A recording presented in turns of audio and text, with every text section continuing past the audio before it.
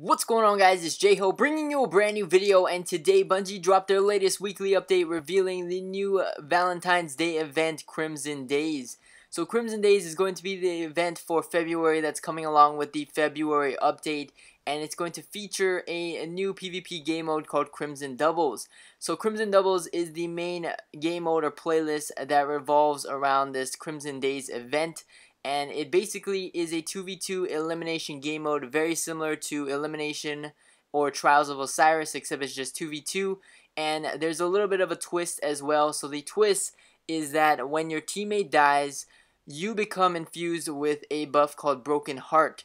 And what this Broken Heart buff does is that it gives you an increase in your armor, gives you an increase in your recovery speed, as well as agility and weapon handling, so that you can avenge your teammate or your partner and keep your dreams of victory alive. So it's a little bit of a twist. It gives you an edge just in case you're in a 1v2 scenario, and keeps things interesting so that it's not all over once your teammate falls. So this event is going to be running from February 9th through the 16th of this year, 1 week long, and it's also going to feature some bounties and a quest to earn some new loot.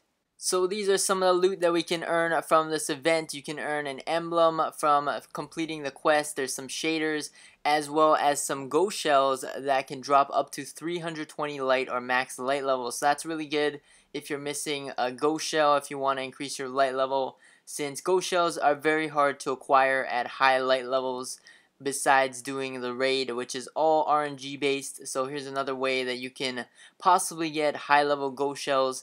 And also there's going to be a consumable as well called Crimson Connection, and when you consume this, it gives you and your fire team a boost to experience on all equipped weapons for 30 minutes. So pretty cool. We got some sweet loot that you can earn from this.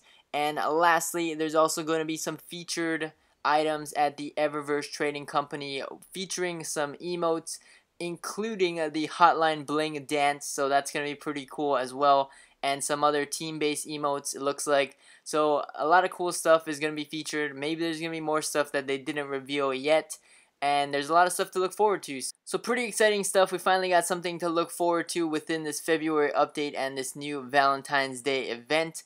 But that's about it for this video. Thank you guys for watching. As always, like, comment, subscribe. Let me know what you guys think about this upcoming Crimson Days event, and I will catch you guys in the next one. Peace!